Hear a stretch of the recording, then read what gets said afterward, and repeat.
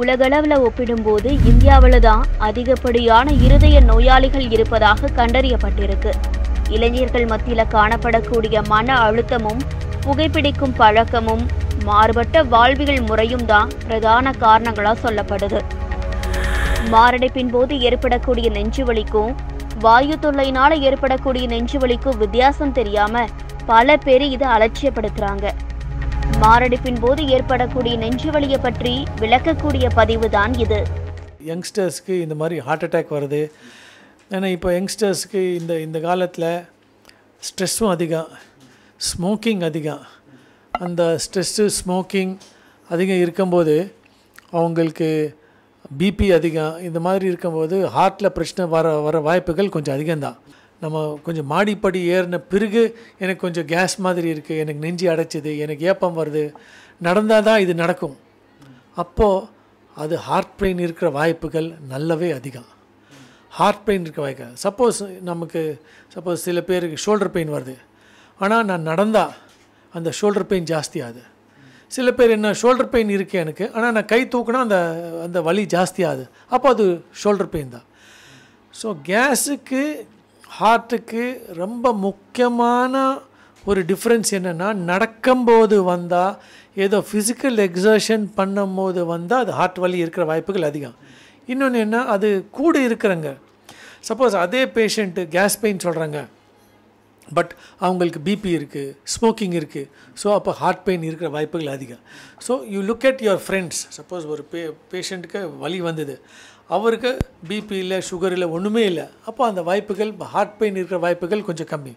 அதே பேஷண்ட்டுக்கு அதே பெயின், பட் அந்த பேஷண்ட்டுக்கு சுகர் இருக்குது, ப்ரெஷர் இருக்குது, ஸ்மோக்கிங் பண்ணுறாரு, ஸோ அது ஹார்ட் பெயின் இருக்கிற வாய்ப்புகள் அதிகம். அது ரெண்டாவது. மூணாவது, கேஸுக்கு இது வித்தியாசம் என்னென்னா, இந்த வர்ற பெயின், வர்ற டிஸ்கம்ஃபர்ட், வேர்வை வருது, எனக்கு வேர்வை வருது, எனக்கு வீக்காக இருக்குது, என்னால் முடியல, அப்போது அது ஹார்ட் பெயின் இருக்க வாய்ப்புகள் கொஞ்சம் அதிகம்தான். நம்ம இதனால தான் எனக்கு நல்ல ரிசல்ட் கிடச்சிது, யோகானால தான் ரிசல்ட் கிடச்சிது, உணவு கட்டுப்பாடுனால தான் நல்ல ரிசல்ட் கிடச்சிது, இல்லாட்டி வாக்கிங்னால தான் நல்ல ரிசல்ட் கிடச்சிதுன்னு சொல்கிறது ரொம்ப ரொம்ப கஷ்டம். பட் நம்ம என்ன பண்ணணும், இது ஒரு ப்ராப்ளம் இருந்தால் எல்லா சைட்லேருந்து நம்ம அட்டாக் பண்ண தான் கணக்கு.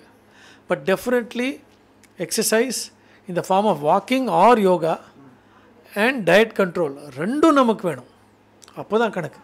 Walking, exercise or any exercise, அது ஒரு பர்சனல் சாய்ஸ். சில பேருக்கு யோகா பிடிக்கும், சில பேருக்கு வாக்கிங் பிடிக்கும். எது நம்ம டைம் ஸ்பெண்ட் பண்ணி ஒரு 45 நிமிஷம், ஒரு மணி நேரம் பண்ணுறோமோ அது நமக்கு யூஸ்ஃபுல் தான். இது எப்படின்னா, எல்லாருக்கும் தெரியும் நமக்கு ஸ்ட்ரெஸ் இருக்குது, நமக்கு 1000 வேலை இருக்குது, ஆனாலும் நம்ம கொஞ்சம் காமாக நிதானமாக அதே வேலை நம்ம ஓடி ஓடி பண்ணலாம், அதே வேலை டென்ஷன் ஆகிட்டு பண்ணலாம், அதே வேலை நம்ம கொஞ்சம் ரிலாக்ஸ்டாகவும் பண்ணலாம். அது ஒன்று. ரெண்டாவது, கொஞ்சம் நம்ம மெடிடேஷனும் அந்த மாதிரி கொஞ்சம் ஒரு டெய்லி ஒரு 15 நிமிஷம் மெடிடேஷனும் கொஞ்சம் டைம் அதுக்கு ஒதுக்கி வச்சுட்டு நம்ம பண்ணால் எல்லாத்துக்கும் நல்லது. இன்னொன்று என்னென்னா, கொஞ்சம் ஃபேமிலி டைம் ஸ்பெண்ட் பண்ணாலும் நல்லாயிருக்கும். So all these things matter, ரொம்ப முக்கியம். இது ஃபேமிலி கொஞ்சம் டைம் ஸ்பெண்ட் பண்ணால் எப்போவுமே நல்லது. கொஞ்சம் நம்ம இருக்கிற ஸ்ட்ரெஸ்ஸு தடுத்தா தென் நம்ம இருக்கிற ஹார்ட் ப்ராப்ளம்ஸ் எல்லாம் கொஞ்சம் நம்ம அப்படியே கொஞ்சம் தூரமாக வச்சுக்கலாம். இப்போது இந்தியாவிலையும் நீங்கள் பட்டியாலா எங்கேயாவது நேஷ்னல் ஸ்போர்ட்ஸ் அகாடமி போனீங்க, ஃபஸ்ட்டு நம்ம ஹார்ட் டாக்டர்லேருந்து சர்டிஃபிகேட் எடுத்து தான் போகணும். இந்த மாதிரி பிரச்சனையெல்லாம் இல்லை, ஒரு எக்கோ ஸ்கேன் பண்ணால் அந்த தடிமன் பார்த்துக்கலாம். ஸோ அந்த தடிமன் பார்த்தோன்னு வைங்களேன், இமீடியட்லி நம்ம அந்த பேஷண்ட் சொல்லணும், அந்த பையனுக்கு பிரதர், தம்பி, இது நம்ம ஹார்ட்டு பிரச்சனை இருக்குது, மருந்து சாப்பிடணும், காம்படிட்டிவ் ஸ்போர்ட்ஸில் நீங்கள் வரக்கூடாது, நல்லா கொஞ்சம் வாக்கிங் போகலாம், கொஞ்சம் சிம்பிள் எக்ஸசைஸ் எல்லாம் பண்ணலாம். ரொம்ப காம்படிட்டிவ் ஸ்போர்ட்ஸு, வெயிட் லிஃப்டிங், ரொம்ப ஸ்ட்ரெயினான ஸ்போர்ட்ஸ் நிறுத்தணும்.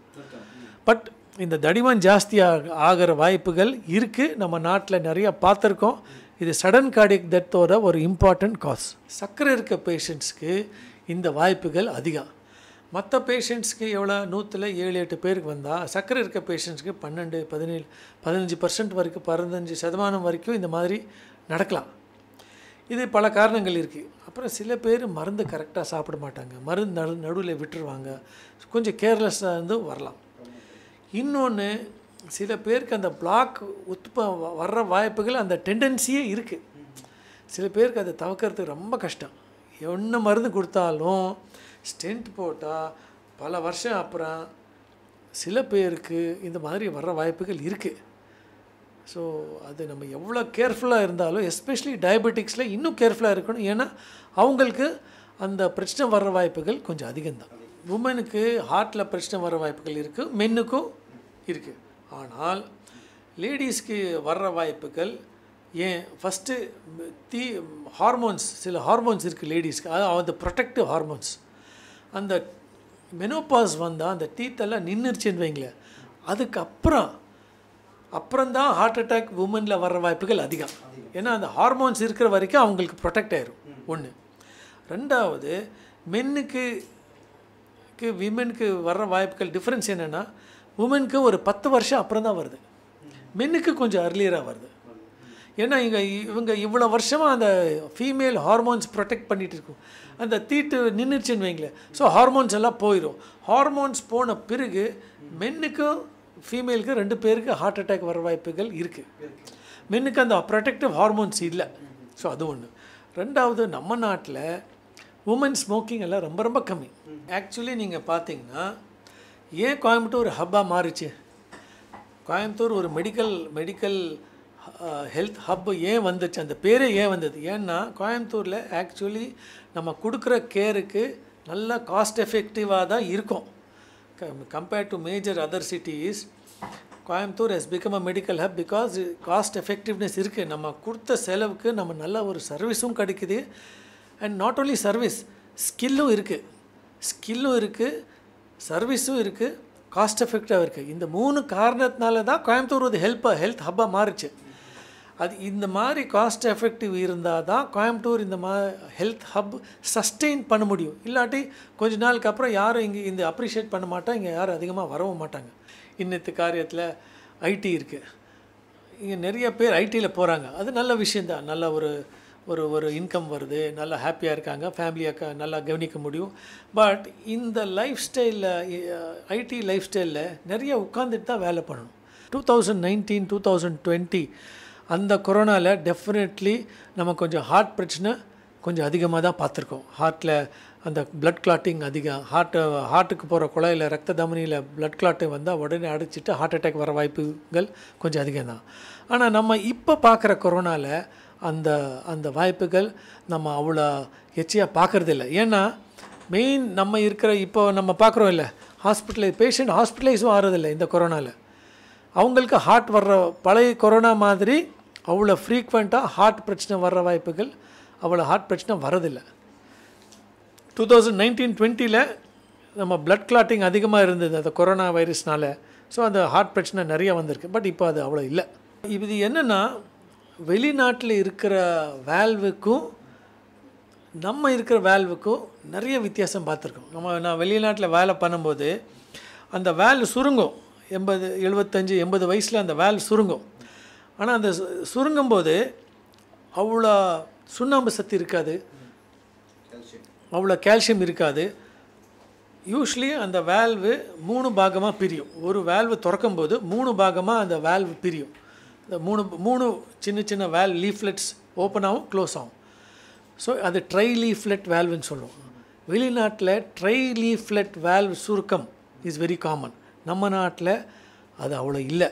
நம்ம நாட்டில் வேல்வ் நிறைய பேருக்கு 2 valve, so we call it பைலீஃப்லெட் valve. நம்ம நாட்டில் பைலீஃப்லெட் வேல்வ் சுருக்கம் வெளிநாட்டில் இருக்கிற 5%, 8%, நமக்கு இது 60%. This is a very well documented fact that India and Asian countries have a higher incidence of bicuspid valve. Bicuspid enna and 2 valve சுருக்கம்.